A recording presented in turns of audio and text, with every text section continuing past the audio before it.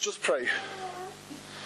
Heavenly Father, I pray that you'd give me the words, and I pray, Lord, that your will would be done in our midst. That we would know, we would hear your voice, that we would know your will, and that we would walk in your will, and that which you want to do in our midst. Lord, your word says in James 1, if anyone lacks wisdom, let him ask of God, who gives to all liberally and without reproach, and it will be given to him. But we must ask in faith without doubting. For he who doubts receives nothing from God. Strengthen our hearts, Lord. We pray for wisdom. We pray, Lord, that we would capture the vision that you have for this church, for each of our lives, for where we live, for the people around us. That we would see the good news of the Lord Jesus Christ spread out amongst us, and that many be swept into the kingdom at this time. In Jesus' name I pray, Lord. Amen.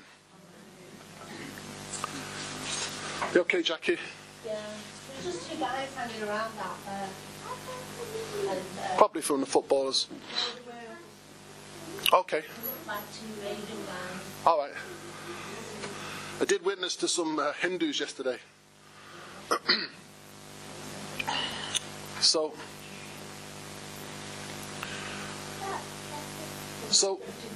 on Saturdays we want to start going out. We want to do some witnessing. One of the things that I feel that we need to be doing is offering to pray for people and just sharing the good news. We have an incredible product to give away, which is the Lord Jesus Christ, which is the victory that he won for us on the cross, which is why we gather together and we sing and we worship the Lord, because he's won the victory. We have the victory. When Jesus died on the cross, he paid the price for our sins and he won healing for our bodies. He took away all the need for us to suffer anxiety and depression and discouragement and sickness and eternal death.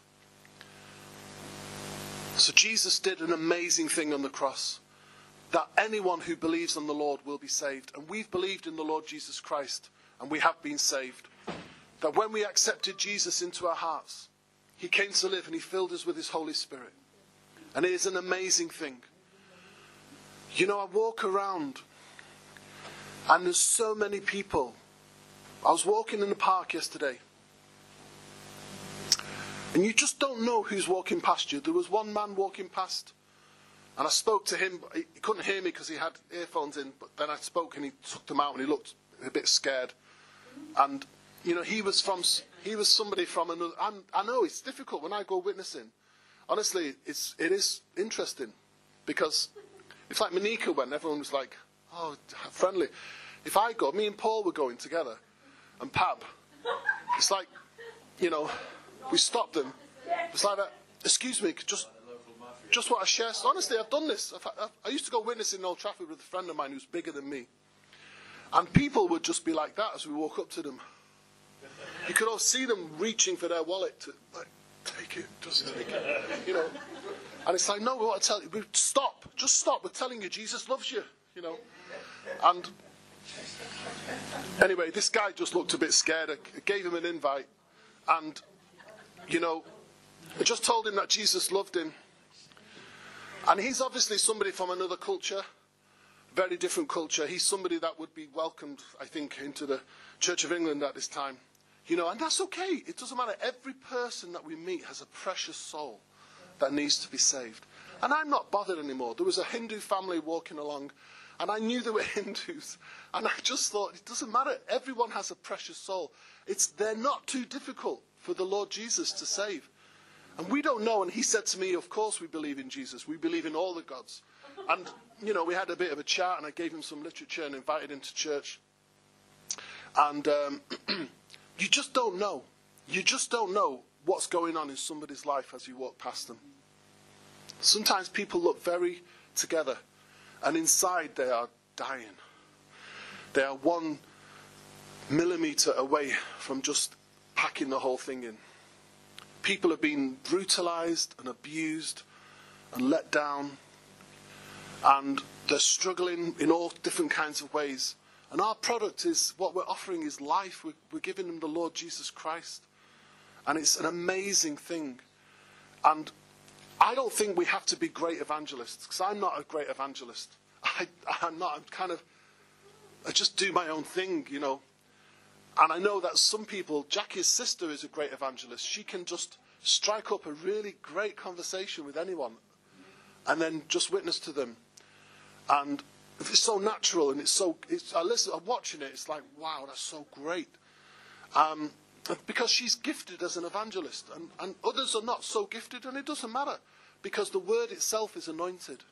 And as we go out, we're offering life to people, and you never know what's going to happen. I remember Rebecca Brown telling a story about a woman in Los Angeles who was a heroin addict, prostitute, and somebody gave her a tract on the street. She just put it in a handbag, and that night, when she got to her flat, she read the tract and gave her life to the Lord Jesus Christ. And the power, the presence of God fell upon her. And all night long she was being delivered from demons. By the morning she was set free completely. She was filled with the Holy Spirit, and she was entirely delivered from heroin. And even all the marks on her arms from the needles were healed. It was the most incredible transformation. That happened simply because somebody gave her a tract. Now I've got loads of material. So we're going to go out next Saturday, and we're going to share the good news. I expect it to be a success. I expect it to be good, because God can't use us if we're not doing anything. But the Holy Spirit can use what we bring to him. And you may want to bring a whole HGV full of good food for the people and feed them, and that's wonderful. But if you just have a sandwich, some bread and fish, God can use that and multiply it, and everyone can be fed. There is a belief, I said it last week, there's a belief that, you know, people don't want the gospel today. We say it in church sometimes, people don't want the gospel today. They've got entertainment, they've got humanism, they've got all the occultic things rising up. And Manchester's too hard. The people are too bitter. The people are just dead. They don't want the good news of the Lord Jesus Christ. And that's not true. Jesus is bigger than that. He has more power than that. And I see that this city can be transformed for Christ. There's a lot of darkness in this city. But the light is always bigger than the darkness. And I tell you, as a pastor, I'm not bothered about what comes our way. We're going to go out, we're going to love the people. We're going to share the love of Christ. You know, I'll tell you the truth. You can't judge, so I don't know for sure. But I think one of the guys I spoke to was gay yesterday, and very much so. And you know, I just felt that this is someone that Jesus loves. Jesus loved this man. He loves this man. He wants good things. I didn't know anything about him. But he took the information I gave him, and he took the invite to church. And, you know, one of these days, he may come just to inquire, just to see what's going on. And we don't know, but we're going to love these people. We're going to share the good news of the Lord Jesus Christ with them. There's a lot of foolishness going on in the country at the moment, in the church, unfortunately. And, you know, I just got to say this. Justin Welby is not fit to be a leader in the body of Christ. And I pray and wish for the opportunity one day to be able to talk to him. God bless him. He's lost the way. He is a weak man, and he's very intelligent, and he's very well read, and he's a great speaker. But he's a weak person, and he's someone who's compromised. His stance is not a loving stance. His stance of appeasement, his stance of saying that people who are lost in sin can come into church and have that blessed. That is not loving anybody. If the Bible is true, then people in that lifestyle who choose an adulterous lifestyle, a sexually immoral lifestyle, will not enter the kingdom of heaven. You have to do things God's way. The things of God only work when we do them his way. And the word of God is true. And Jesus is not a liar. Now, if that's correct, then those people are in peril. They are in peril. And to appease them and to say that they can be welcomed into church, that their sexual union can be blessed. It's something that God is pleased with. It's just the most wicked thing that you can do. It's not loving. It's not loving them. The day will come when each one of us will stand before the judgment seat of Christ and give account. It's loving to love people. We love people. We don't judge. We don't look down our nose on anyone. Of course not. It's just ridiculous. We are in ourselves, every one of us, we are filth. We're nothing. We brought nothing to the table. We have added nothing to our righteousness. Our only claim to holiness is the Lord Jesus Christ. All of us are the same. We're all in the same boat. You may be the worst paedophile. You may be Adolf Hitler. You may be a murderer, whatever. Or you may be someone who thinks they're decent. You know, I spoke to somebody this week and they told me that they were a decent person. They're a good person. They're not a believer. I didn't know what to say. I didn't want to say you're not decent. You're filth. I didn't want to say that. You know, it's the wrong approach. But I mean, the truth is, when she was talking, I thought, well, I'm filth. That's what I am. There's no goodness in me. There's nothing. It's ridiculous. We're sinners saved by grace. Our only claim to fame is the Lord Jesus Christ. Our only claim to heaven is the sacrifice of Jesus. The only thing that we did was to accept him as our Lord and Saviour. That's all. And anyone who thinks that they've become something, God have mercy on us.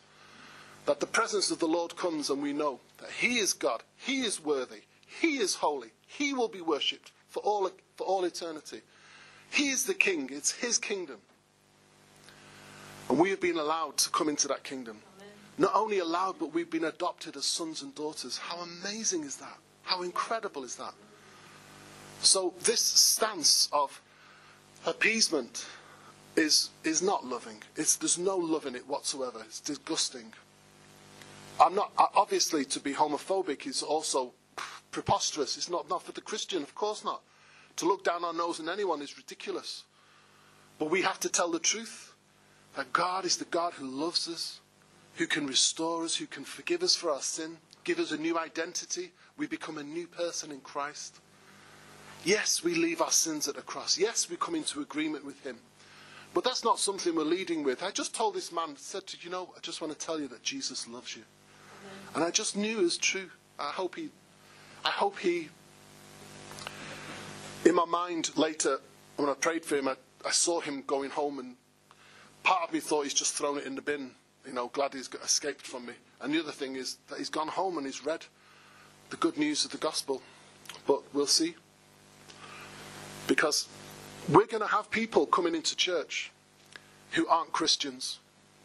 We're going to have people coming in. I was in Iceland last night shopping, as I do. Right, it's like 8 o'clock at night.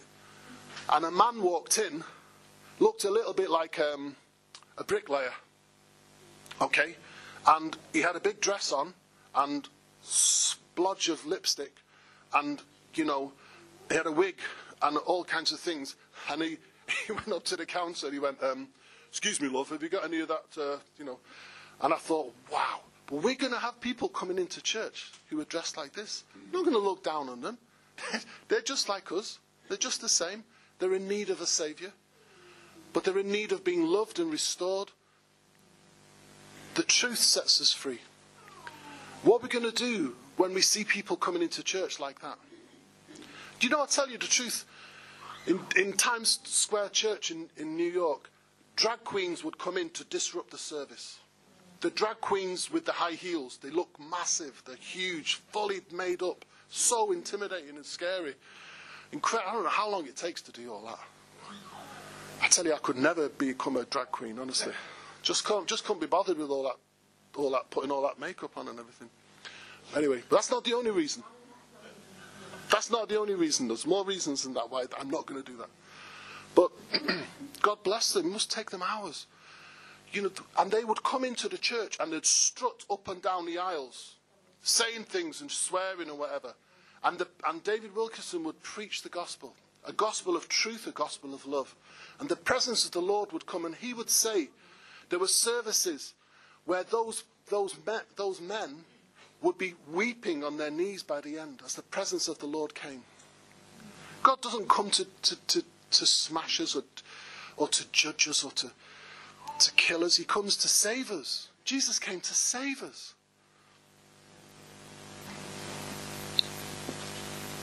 I'm getting to the sermon in a minute, okay? This is still the notices, all right? How I do them, okay?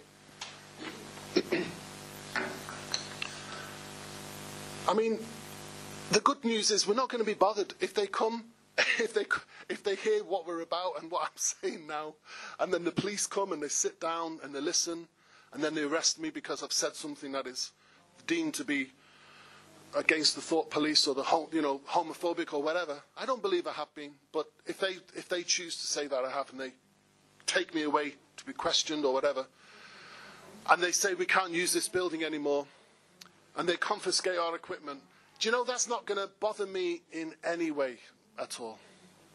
Because I believe that, I believe these times are going to come, but we're going to be a people who trust in the Lord, that He is our provider, that the Lord would open up a space, even if we just meet together outside, if we don't have a building. But I believe the Lord will provide for us.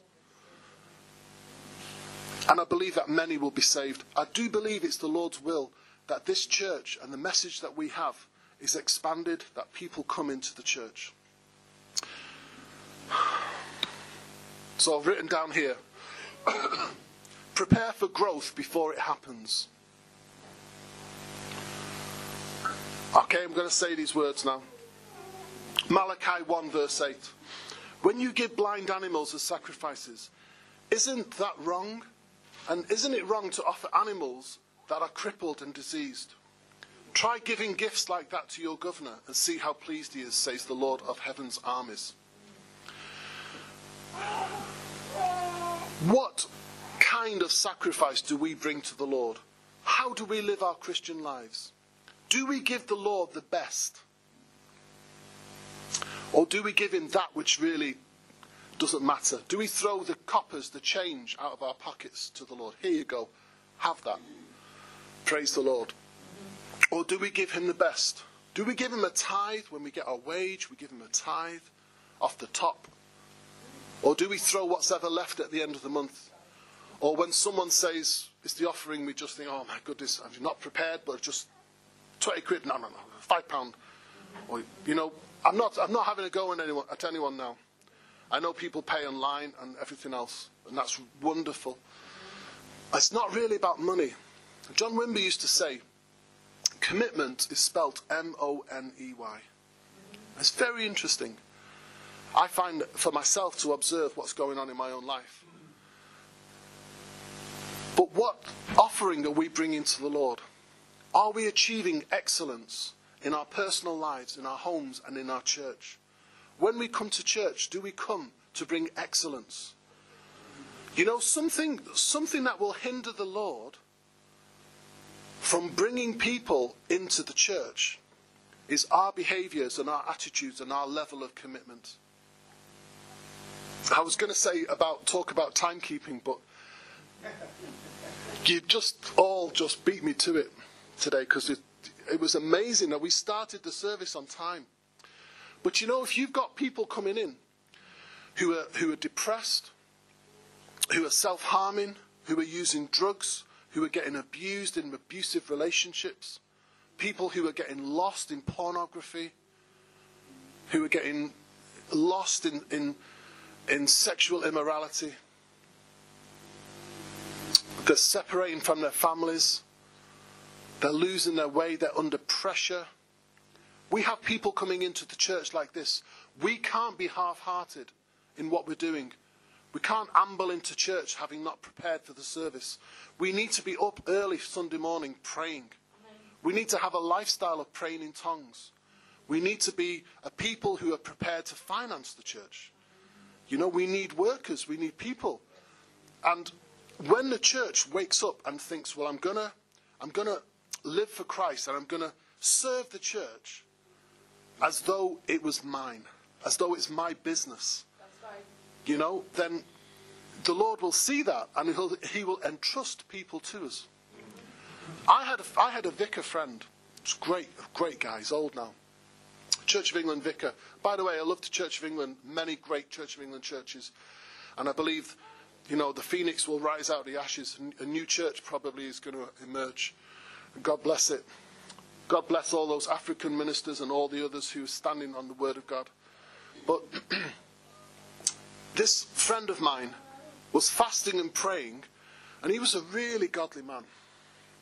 And they did a mission, and they went out into to the parish and preached the gospel and everything else, and not one person became a Christian. And he was really distraught, and he got on his knees and he was fasting and praying. And the Lord spoke to him and said, I'll give you more people when you learn to take care of the ones you already have. And it really struck me at the time.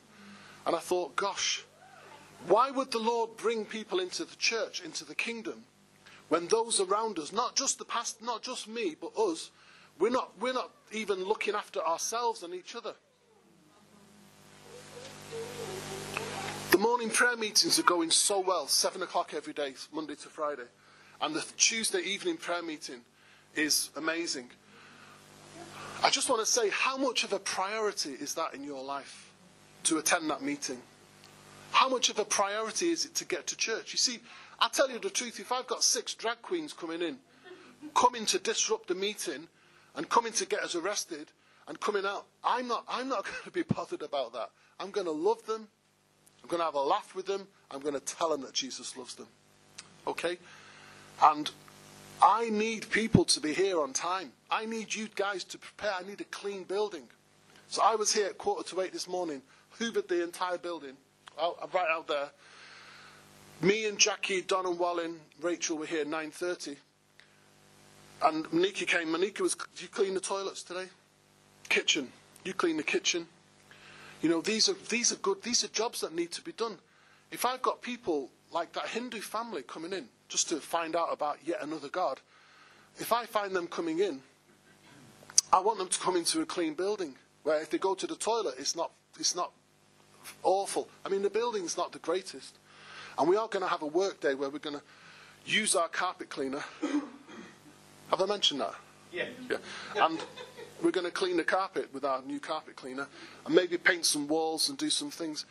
I don't want to do that on my own. I don't want to be me and, Marek or whatever. It's got to be a collective job. We've got to rise up to do that. I need us to be praying in tongues before the service on a Sunday. Amen. But the trouble is, I know some people work. And I know it's the only job they can get. They can't get a better job at this time. And God knows that. And God's it's okay. It's good. But there are others. I'll just tell you the truth. There's probably people in our church who should be doing other jobs and prioritizing the fact that they build their life around that service. I mean, being a Christian is not about coming to church. That's a small part of it. It's just part of it. But it is important. The collective worship is important. So we build our life around coming to church.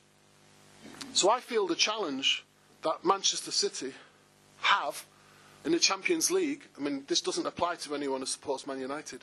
But Manchester City are in the Champions League. And we sometimes play on a Tuesday night. So I have a choice. And it's a serious thing. Do I watch the football or do I come to the prayer meeting? I think, though, the Tuesday night prayer meeting is amazing. I think it is really incredible. We meet only for 1 hour. Each morning at 7 o'clock we meet for half an hour. And I think this is really powerful. I think it's really incredible. But how much of a priority in our life is that prayer meeting? So God's looking and he's thinking, how can I entrust that woman who's self-harming, or that person whose job is threatened and they don't know the world is collapsing? How can I entrust them to that church and those people if they can't even get together to pray properly? Do you see what I mean? Colossians 3:23. Whatever you do, work heartily as for the Lord and not for men. This is our kingdom. It's our kingdom. We are the kings and the lords. Jesus is the King of kings and the Lord of lords. We're the kings in training. We're kings in training. And it's time we woke up. to the fact that it's our kingdom. We're going to inherit the kingdom. Of course, Jesus will always be the king. It will be his kingdom. But we're going to be a part of that because we're family. We're sons and daughters of the living God. So we need to invest and work for our kingdom as though it's ours. It's something that's amazing. It's not just coming to church. It's not just, it's more than that.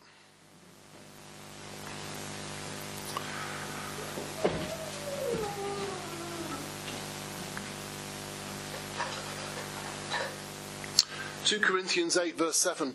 But as you excel in everything, in faith, in speech, in knowledge, in all earnestness, and in love for you, see that you excel in this act of grace also. So we're called to excel. We're called to achieve a high standard. Now, I'm not saying if you feel that you try to do that and then fail, you get discouraged and you fall away. Of course not. But, those of us who have the gift of tongues, how much are we using that gift? Because this gift is the gift that will build us up. It will lead us into the Word of God. It will usher in the presence of the Lord in our lives. How much of a priority is it to pray in tongues? Praying in tongues is something that the churches don't even preach about anymore. They don't even talk about. Even the Pentecostal churches don't talk about it very much. It's a forgotten thing, but it is the most transforming and incredible gift. It's open to everybody. I preached on it last week. How many people have spent time this week seeking after that gift who haven't got it? It was available. Last week Jackie spoke in tongues. It's available now. You can come forward at the end of this service and we'll pray for you, receive the gift, and then go home and use it. Prioritize it. Use it over looking at YouTube. Use it over watching films. Use it over endless discussions or phone calls or whatever it is in your life. Use the gift. Draw near to God and he will draw near to you. But I tell you, I don't want to just do church. I don't want to be here in 10 years just doing the same things. I don't want to be singing, Our God. That song is great. I don't want to be singing that in 10 years. I want to be singing the songs that the new people who come in will write out of their walk with the Lord, and we'll be singing them. I believe new people are going to come into the church, and they're going to displace those of us who've been here a long time. Maybe even me, I don't know. They will come in, the Lord will appoint them into positions. Let me tell you something else about God's kingdom. It's not about personal ambition, but we need to strive. Paul said, eagerly desire spiritual gifts. We need to desire to be in positions of influence in the body of Christ. Whether that's influencing one person by just getting alongside them in life and looking after them, loving them, giving them some support. Whether you become a small group leader. Whether you become an assistant pastor, a pastor. Whether you realise as we go out that you have an evangelistic gift. That when you talk to people, they listen and you can engage them without offending them. And you just have more success than others. You have an evangelistic gift. And you need to develop that and you need to press into what God is doing. I was making a point and I've completely forgotten what it is. Oh my goodness me. Never mind. So, I'll just keep talking and it'll come back to me, I think. Jesus, help me. That's what I needed. Fanta.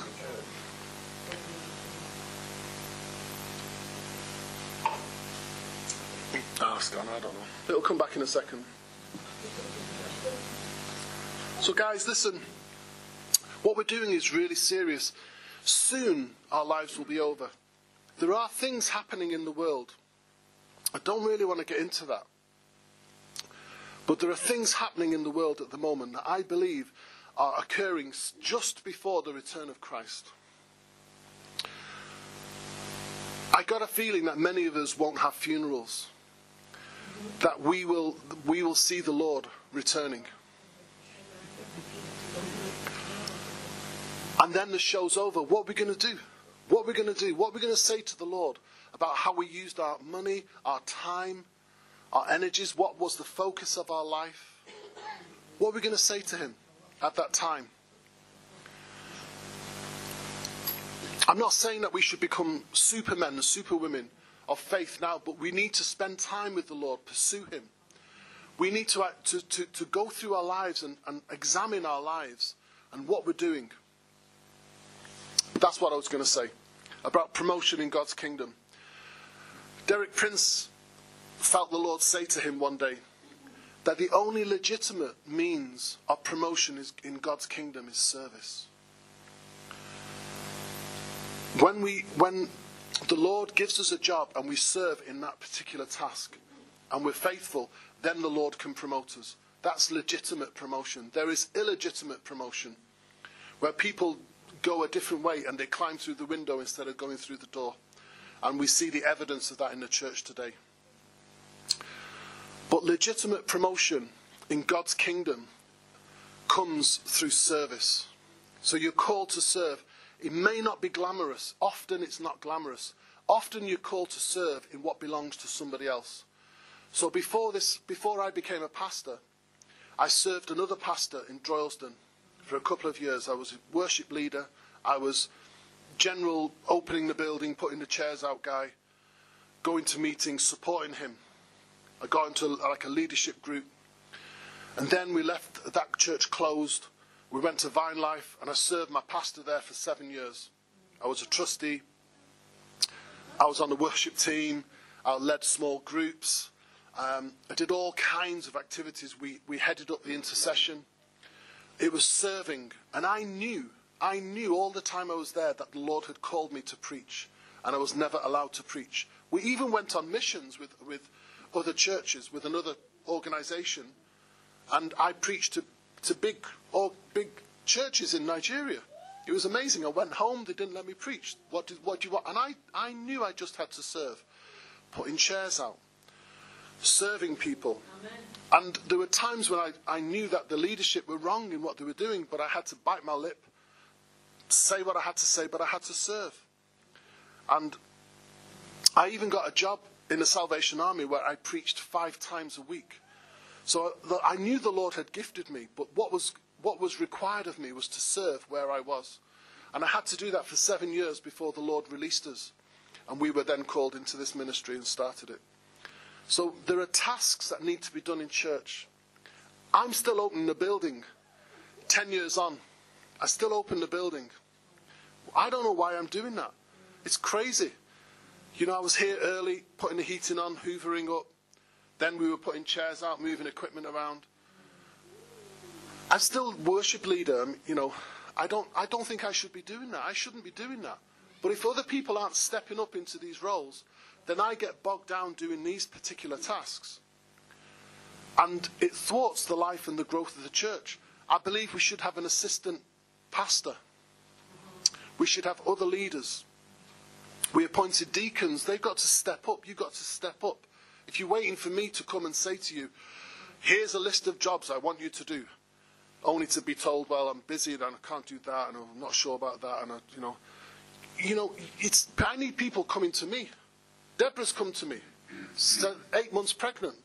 I'll open the building up at 8 in the morning, put the heating on and hoover up. So I can't do that. We'll turn up here at 9:30 and she's given birth on the carpet, you know. I know we've got a carpet cleaner and everything, but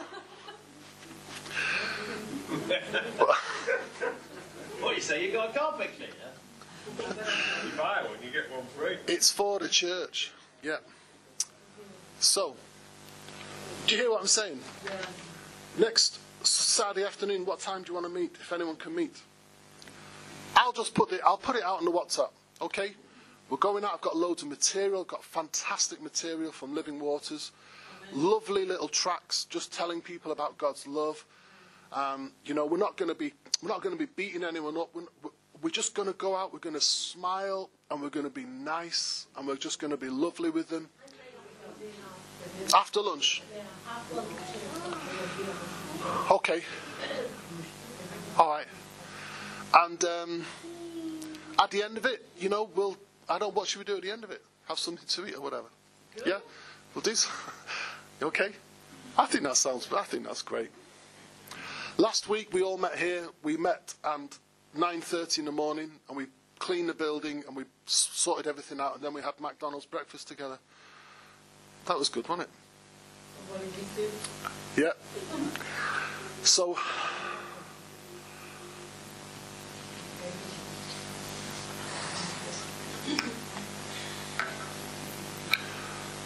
you know, spiritual warfare is not just pulling your spiritual sword out and fighting demons. It's not really, you know, the actual battle with demons, I believe as Christians, is a very, very, very short battle where we simply stand, use the name of Jesus, and they're defeated and they leave. All of this stuff about big struggles and battles with demon spirits, I just don't think it's right. I don't see Jesus ever having that, or the disciples, or the early church. We use the name of Jesus, those demons go. It's a simple model. You lead someone to Christ. They confess that God is God, Jesus is God, that he is right, his word is the truth, I'm a sinner. I mean, that's quite complicated. It can be a lot simpler than that. It can be just someone saying, I'm sorry. And they accept Jesus as Lord and Saviour.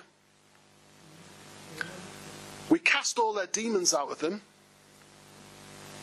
We fill them with the Holy Spirit. They get the gift of tongues. We give them a Bible. And then we stop, have lunch together. And in the afternoon we go out and do something else like that with other people. It's not complicated. It really isn't that complicated. Casting demons out of people gives everybody a fighting chance of making it as a Christian. And it can be a very basic and straightforward thing to do.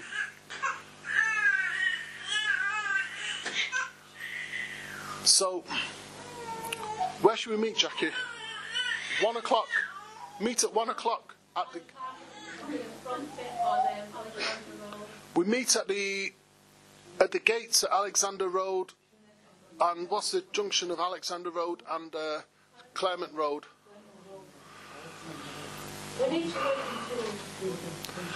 Yeah, what I want to do is I want to use. I'm not sure we'll do this the first few times, but I've got a pop-up gazebo.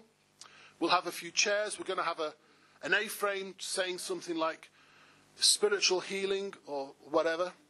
And we're going to work in twos, inviting people for prayer, telling them that Jesus is the God who loves them and has the power to intervene in their life. And we're going to do it. We're not going to work all day. We'll do it for an hour, gather together, see how we feel, see how we got on. We'll work Alexander Park for a bit. If the people start getting fed up with us, then we'll go somewhere else after that. There is an occultic meeting in Alexander Park every weekend. You know about that, Wallen. Do you want to tell us what that is? What's that about? Is it all the hippies? Yeah, I think All it, dancing?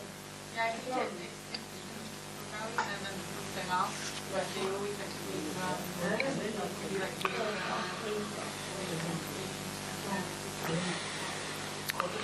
Yeah, so they can do it, you know. And what good news have they got? They're trying to save the planet or something. I don't know. We're going to save souls. Are we called to save souls? How much greater is that? God made this world by the word of his mouth. And man can't destroy it. It will be destroyed by the word of his mouth. But every precious person who dies without Christ will go to hell for all eternity. And it's our job to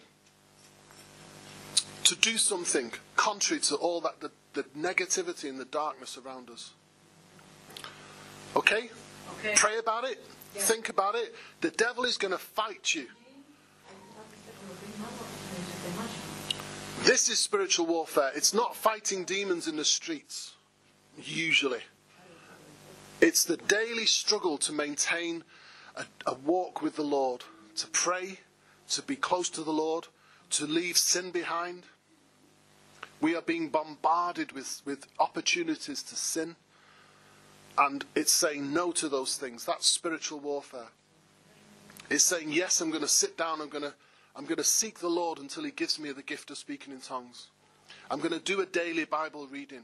I'm going to make sure that Tuesday evening at 7 p.m. is the time that I'm going to spend with the people of God praying. Okay? Timekeeping is really important. You know, when new people are coming into the church, that I want them to come in and see excellence. I want them to come in to see joyful people, not people who are depressed. I don't feel I'm never depressed. I don't get depressed. I was many years ago. Now I'm not. I've been delivered from that. They come in, they see an enthusiastic people who are committed to Christ, for whom the Lord is making a great change in their life. People who come on time, are people who are ready, are people who are reaching out to them. Okay. Holy Spirit, I pray that you would fall upon each one of us afresh right now. I pray that you would show us how to rearrange our life, that we can prioritize meeting with you, meeting with your people. Show us the work that you have for each one of us to do, whether it be witnessing to our friends and family and in the workplace. If work allows, and we can gather together at the 7 a.m. prayer meetings and a Tuesday prayer meeting and church on a Sunday. And other meetings that need to start happening, other gatherings that need to happen. You know, sometimes a gathering is simply going to visit somebody during the week and having a coffee with them. It's not just my job to do that, it's our jobs to do that. To look after each other, to make that phone call. I see pastoral giftings sitting on people, but they need to develop it, they need to come forward and they need to do it.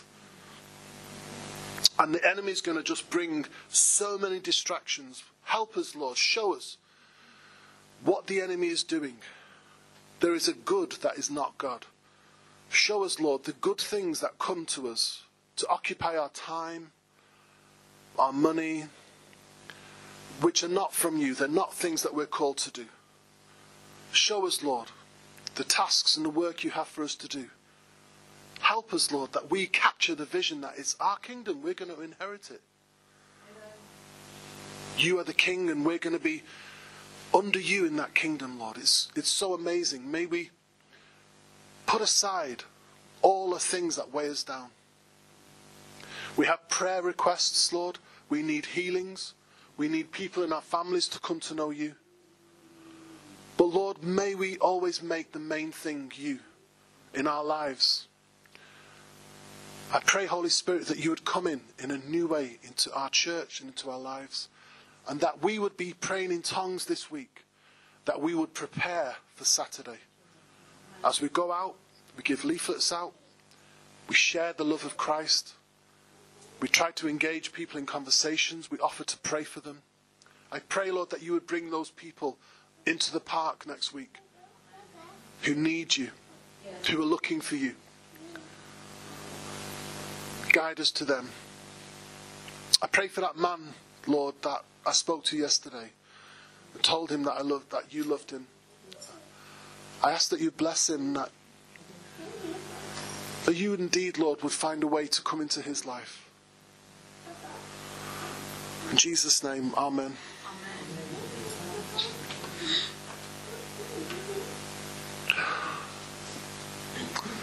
Praise God.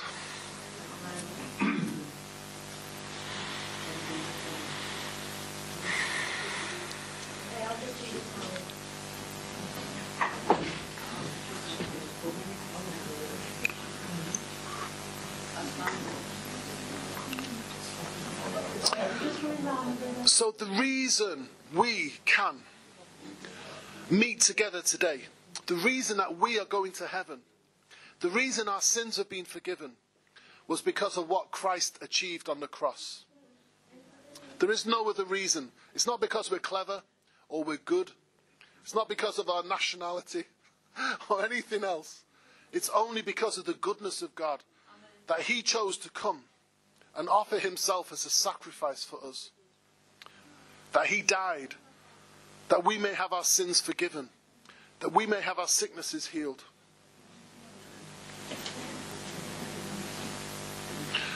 And we're going to remember now, we're going to share in the bread and the wine together. Let's not get too religious about this. You know, if you are in a bad place, if you've got active sin in your life, don't take it.